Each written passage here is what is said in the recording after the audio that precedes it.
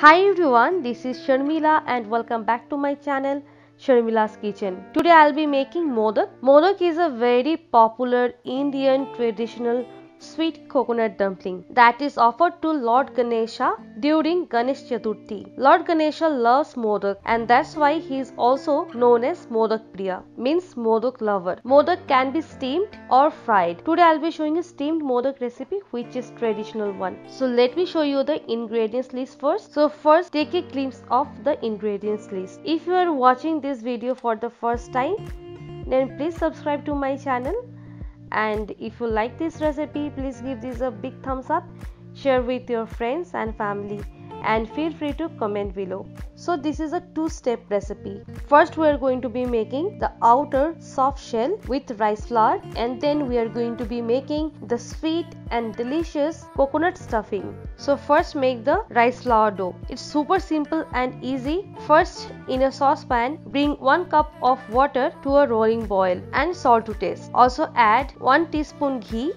After 1 or 2 minutes, the water will come to a rolling boil stage. So switch off the heat and add the rice flour. Give it a quick mix. Now cover and set aside for 10 minutes until the temperature comes down a little bit. While the dough is resting, let's make the sweet coconut filling. Today I'll be showing you the simplest method of making it. Add 1 teaspoon of ghee in a frying pan. 1 teaspoon is enough to make the coconut filling because coconut will also release its oil. Then immediately add the chopped jaggery and allow it to melt for 2 to 3 minutes. Make sure the jaggery is very clear. There is no stones. It should not have any stones in it. So now the jaggery has melted. Add the grated coconut immediately in the hot jaggery. Saute it nicely. After adding the coconut, the mixture will be little watery. So cook on medium flame for 4 to 5 minutes until the water evaporates and become a nice and thick mixture. And also make sure you keep stirring this mixture, else it can burn from the bottom. So after cooking for 6 minutes or so, the mixture looks dry and it is not sticking to the pan. So our mixture is ready. Take out in a bowl or a plate. Keep aside.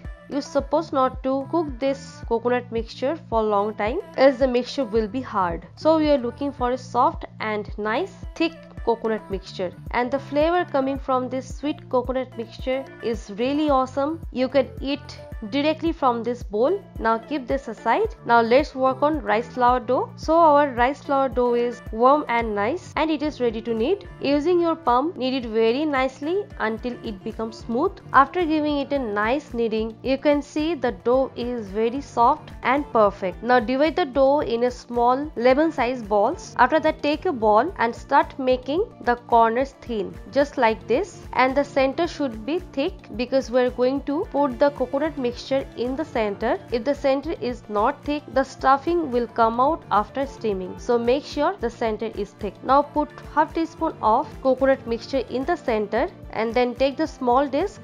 Now we are going to give the modak a beautiful shape. So using your thumb and index finger, pinch the corner of the disc to make plates. Just make 4 to 5 plates like this. See, our dough is very smooth and it's not breaking. So after making the plates, bring all the plates together and join them carefully and make a mountain peak in the center, just like this. So I have done this modak without any mold. Now if you found difficulties in making the modak shape, then I'll show you another shape. So repeat the same process like thinning out the ball and putting the mixture in the center. Now if you're finding difficulties in pleating the modak, just gather the sides and make a peak like this. Don't need to give it pleats, just a round shape. Then take a knife and make some incision on the modak, just like this. If you do like this also, you will get the modak shape. Don't need to bother about any pleatings and all. Now I will be showing you another method of making modak with mold. While making other modak, make sure you cover the prepared modak with wet towel or wet cloth. Making modak using a mold is very simple. You can get this kind of molds in the local store, and if you can't able to find out in the local store, you can get it online. I'll give you the link in the description below. So among these molds, I'll be using this medium size mold. In the similar way, before making modak, grease the mold with little oil. Take a ball from the rice flour dough and put it inside the mold. Press lightly with fingers and push the dough to the walls to make a hole in the middle. See, just like this. Now in the hollow place, put the coconut mixture that we made already and press the coconut mixture also so that it has no gap inside. Once it is done, close it with remaining flour ball. So it is done. Now slowly open the mold and take out the modak. So I have shown you the making of modak with mold and without mold. Whichever method is comfortable for you, just use it. Now we are going to steam the modaks. So I don't have any steamer, so I'll be making my own steamer to steam the modak. Take a wide mouth karai or saucepan, put water in it,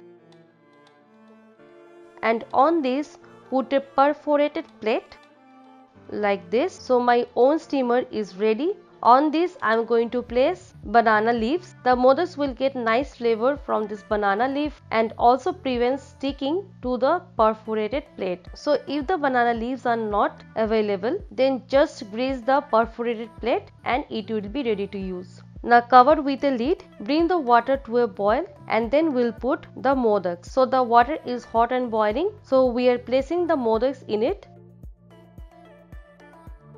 Now put the lid and allow it to cook for 10 minutes.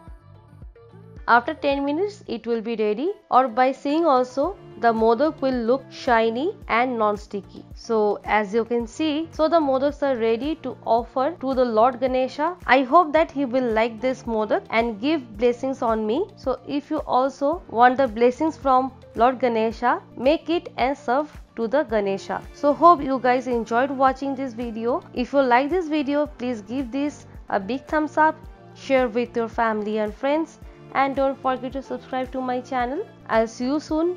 Till then, take care and bye.